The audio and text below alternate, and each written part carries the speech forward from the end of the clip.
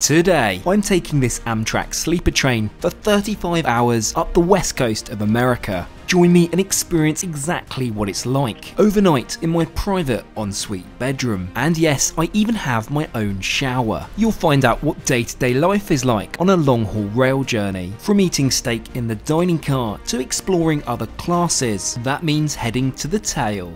Naturally, we'll hang out in the viewing lounge, witnessing oceans, great cities, and forests to name a few. Oh, and I'd just like to thank Squarespace for sponsoring this week's video. Right then, I hope you're sitting comfortably. It's time to head to California to start our epic journey to the north.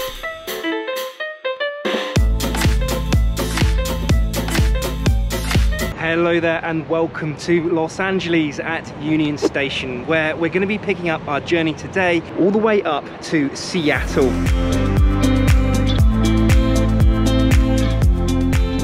LA's Union Station is a stunning combination of Art Deco and Mission Revival architecture, designed way back in the 1930s by John and Donald Parkinson. As I head to grab my tickets, you'll note the surroundings change to a more 1990s refit kind of vibe. This is, however, the least of my worries, as we've just struck our first issue of the trip. I've missed my bag check. A few moments later. Typical, it turns out I'm just 1 minute late to check my bag. However, all is not lost. My bag will be put on another train free of charge. Find out later if I ever see this again. Right, with that sorted, let's head to platform 10 and go get on board today's train, the Coast Starlight. Well, here we go. Welcome to Room E. Room E is located on the upper level of the sleeper car, along with 4 other rooms and 10 roomettes per carriage. Let's see what it's like. Of course, we're just about to get underway in about 10 minutes, so I'm going to settle in, and when we're on our way, I'll show you all around. As we slowly glide out of LA Union Station, let me walk you through our first segment of this near 1,400-mile trip. Most of today will be following the Pacific coastline. Then this evening we'll dart inland, passing Sacramento around bedtime. Now, the difference between this trip and the last trip I was on is obviously I'm in a different sleeper car, but also I'm much closer to the engines. In fact, I'm the last carriage before you get to the 2 engine cars. As a result, you can hear the train a lot more. I don't know how much that's going to impact the experience, but let's see, eh?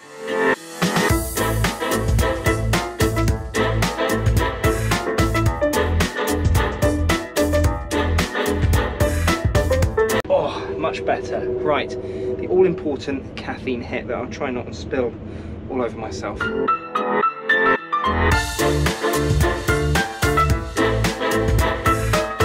Well, I think it's about time we take a look around this room and what it's like. So this is the bedroom, which is the largest room that you can get on Amtrak. I say that, you can actually, this partition here does actually slide across and allow you to have, I guess you could call it a quad bedroom. But today we're focusing on what I've got here. So where you're going to spend most of your time is here. Now, I'm assuming most people would travel as a couple in the bedrooms. Of course, if you're just on your own, there's nothing wrong with that. I mean, I'm on my own, but usually speaking, because of the cost element, it would make more sense to share. And yes, fear not, I'll be including all costs in today's video. We'll go through this in just a moment. They're never easy to come out. And this folds out as so. I find them perfect to do work on. It is really fiddly, as you can see. What is the rest of the cabin like? Now you can see you've actually got space for 2 more people here. Technically they do say that you can fit 3 people in here, but realistically you're going to want 2 max. You've got a closet which I've used just to stow some of my things. There are various dated control panels throughout your room to operate the lights, tannoy volume, and thankfully individual climate control. This is of course an ensuite room, but your sink is located just outside the loo. I have found this to be a bit strange. I mean, it works, but it makes some very strange noises. Got another power outlet there, which I've used to charge my camera. I'm not sure how safe that is next to the sink, but there we go. One last thing to note, you've got your fresh towels for a shower. Talking of which, this is your ensuite, complete with shower. But yes, I will be showing you shortly. Finally, as we round a corner, I'm presented with my first look at the beautiful Pacific coastline, all from the comfort of my bedroom.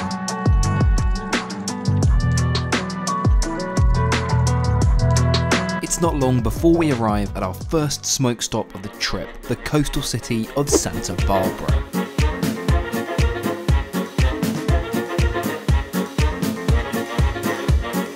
So for those familiar with Amtrak will know that this is what's called a smoke stop, although they've started calling it a fresh air break, which I guess is more PC, and fewer people I suppose do smoke, but traditionally it's a smoke stop, and that's what we're going to call it. Remember, Amtrak does not hang around, so if you wander too far away, it will leave without you. Oh, wow, that was a nice little stretch of the legs. I've got my seating time for lunch. Now it's included, and I've got a couple of menus here to take a look at. So yeah, we'll go through that when we go over to the dining car in about 10 minutes time. And just before we indulge in Amtrak dining, it's time for a quick word from today's video sponsor, Squarespace. Squarespace make it super easy for you to set up and host a website. And no, you don't have to know complicated coding. Squarespace really have this down, handling it all from your domain name through to the design, hosting, social media linking, and even your search engine optimization. The best bit is Squarespace offering you a free trial and 10% off your first purchase of a website or domain. Just head over to squarespace.com/TrekTrendy and use the coupon code TrekTrendy. Thanks again Squarespace for making this video possible. Right, it's time for food. Dining on these long-haul Amtrak trains is a sit-down affair, and whilst nowhere near as formal as, say, the Orient Express, it's still quite the experience. In usual times, it's the chance to sit with other travellers. In fact, once upon a time, the Coast Starlight used to operate a special dining service using the historic Pacific Parlour car, complete with wine tasting and champagne. Sadly, the champagne days are long gone, but as you can see, today's lunch boasts a half-decent selection. As I order my main, let's sit back and enjoy the coastal and countryside views. There's something most civilised about eating in the dining car on a long train journey. So what have I gone for? Of course, it's got to be the Angus burger, complete with crispy bacon. Most definitely not the healthiest, but the burger was succulent and full of flavour. To continue this gluttonous trend, I select the Philadelphia cheesecake for dessert. I still stand by this being one of the best cheesecakes I've had on my travels. With lunch out of the way and continually being awestruck by the Pacific views, it's time for our next smoke stop. Welcome to San Luis Obispo.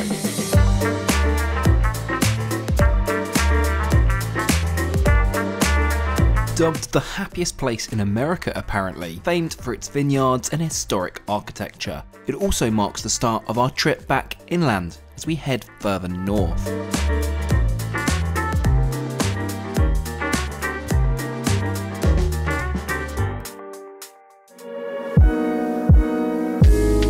With the Californian landscape continuing to wow by the second, let's head over to the viewing car for a different perspective.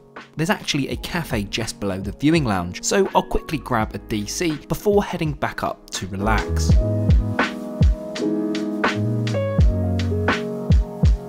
This lounge does become quite busy at key times because it's accessible by the entire train. For those brave coach passengers undertaking these 35 hours in a seat, this space will make all the difference. Thankfully though, I do have the luxury of space on this trip, so let's head back to the privacy of my bedroom. Unfortunately, I do need to get some work done, but I continue to be dazzled by the epic landscape. Can you really beat these office views?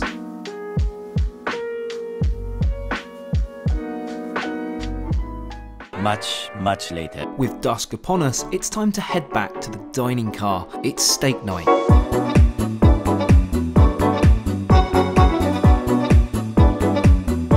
Right, let's take a look at the menu then. Of course, as I alluded to, I'm having steak, but for my starter, I think it's time for the return of the tamale. If you've seen my last Amtrak video, you'll know I struggled to eat this. But now I'm a resident tamale expert. Just look at me, tackling this like a pro. Next up, the promised Amtrak signature steak. Yes, it's even cooked to your preference. Okay, it's not a steakhouse, but it sure beats the many airline steaks I've had before. And for this evening's finale, the chocolate torte. Rich, moist, and frankly delicious. This is my go-to Amtrak dessert.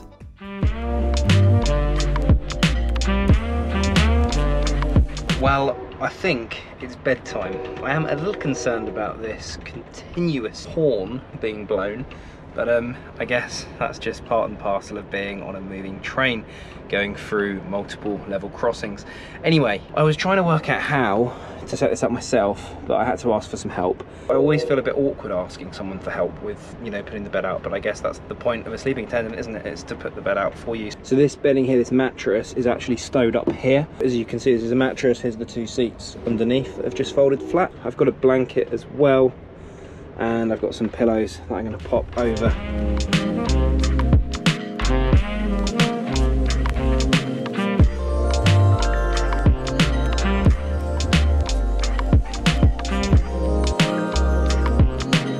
So PJ wise, obviously you don't get given PJs, that's not something I was expecting, but I have brought my own camo trackies, but of course I've got to be on brand, haven't I now?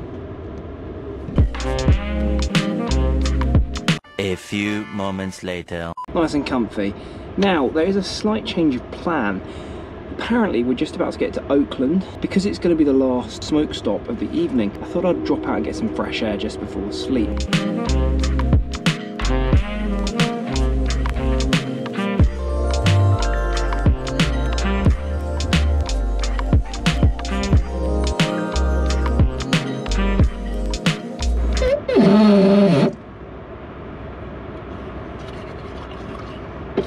With my teeth brushed and back on the move again, it's finally time to get into bed. Catch you in the morning.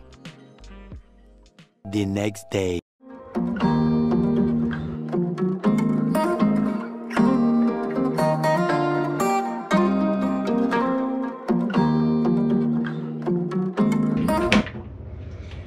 Well, here we go. This is the ensuite bathroom. I say bathroom, it's essentially a toilet cum shower, and there's not a huge amount of room, so this is going to be very entertaining at my expense. A few minutes later.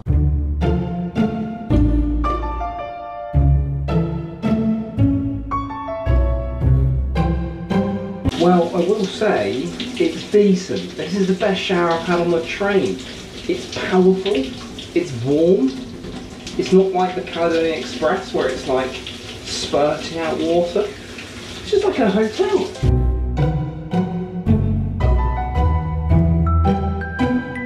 Feeling $1 million bucks, let's get my clothes back on, slip my socks on, and of course not forget the Tims. I make it brekkie time.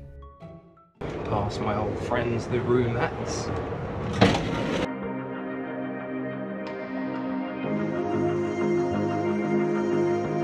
Breakfast on Amtrak is great, and again included in my ticket price. First things first, I need some caffeine. No coffee machine to speak of, but a strong filter coffee will do the trick. So, day 2, what does it have in store? We'll continue heading north through the mountains and forests, as we've just crossed into Oregon, and then we'll make our way up to Seattle. Back to food. I've chosen the railroad French toast. Again, not healthy, so I'll pay for this on the treadmill once I'm home. The French toast is fluffy, bursting with flavour, and overall just stellar. I closed with an apple juice. Got to get that 5 a day in, right?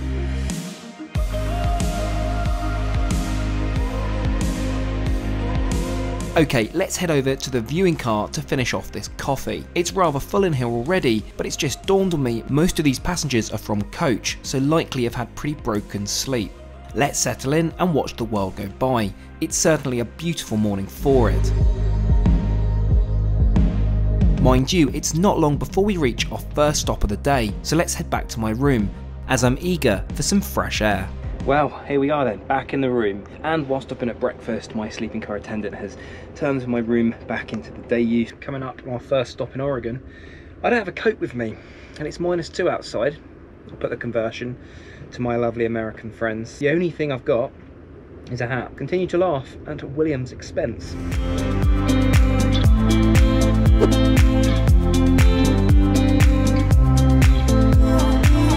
Well, good morning. Cold and brisk Oregon. The unique thing about this station here is that it's got exposed railway, something we'd never see in the UK. Naturally, we've got to head to the front of the train, but I'm distracted by the freight trains and the age-old mystery. Legend has it freight trains get priority over Amtrak, hence the notorious delays. However, just as many people who have told me this have also told me it's rubbish. Do settle it down in the comments below because I'm genuinely not sure.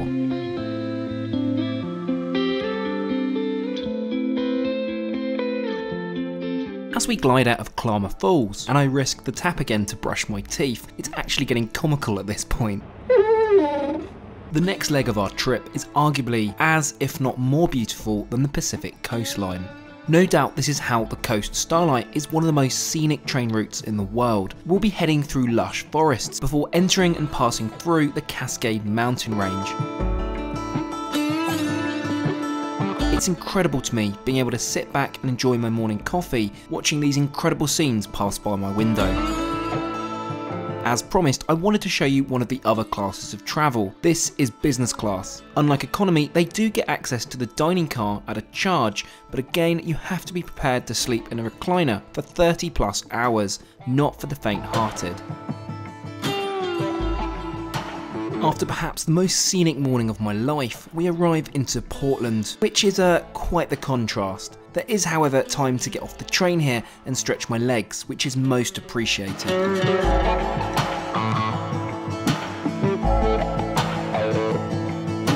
Welcome to Portland.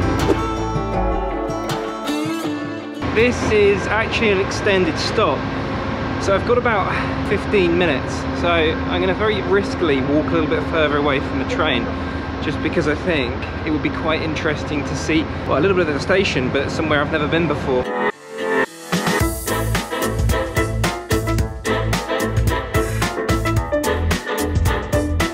This is Portland Union Station, opened originally in 1896 but rebuilt far more recently in 1996. It's a beautiful building and certainly one I'm glad I took the risk to go poke about in. Anyway, saying this, I probably should be heading back to the train.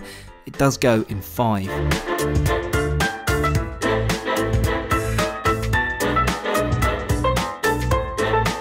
So dinner is here. One of the things that's really cool is that you can get room service. So I thought, do you know what, for a little change of scenery and so I'm not in a packed dining room, I thought it'd be cool to see what it's like eating in your room, how it's delivered, etc. So let's see what it's like. By now you should be familiar with the menu as this doesn't change daily. Naturally, we're going to start with a DC. And next, of course, I've got to get my level 100 tamale skills on the go again.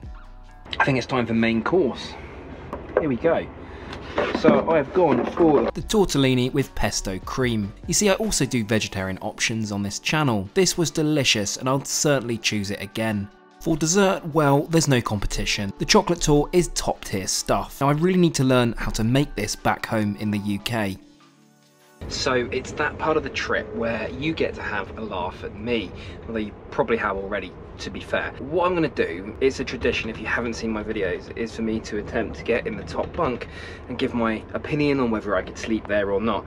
Obviously when you've got the option of up or down, I mean, I don't know about you, but I'll go for the bottom bunk because I find it more comfortable. So let's see what the Amtrak bedroom top bunk is like.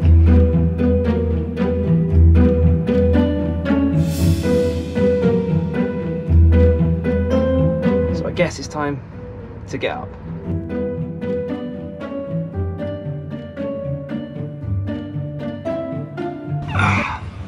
There we go. What's it like? Do you know what? It's not too bad. As with the roomette, it's comfortable enough. It's obviously a lot more narrow than the bed below. The bed below is not quite a double. It's more like a 2/3 bed. This is very much a single, a very narrow single. Would I sleep up here? Yes, I would, but I would much prefer down below. So if you pull the short straw zip up here, it's not that bad, but I'd certainly prefer sleeping down there. Well, there we go. The upper bunk. Hilarious, I know. I am not the most elegant of people, but what do you think? Let me know which one you'd prefer down in the comments below. As we trundle along the last few miles of this journey, what did this actually cost me? Well, it's certainly not cheap. I found, as with my last Amtrak ticket, booking within a week of departure, the price dropped, but this still cost me a whopping $1,216. Yes, all my meals were included, but that's quite the price for just one night and 2 days. Well, room, you've done me well. Got me all the way from LA. Let's get off.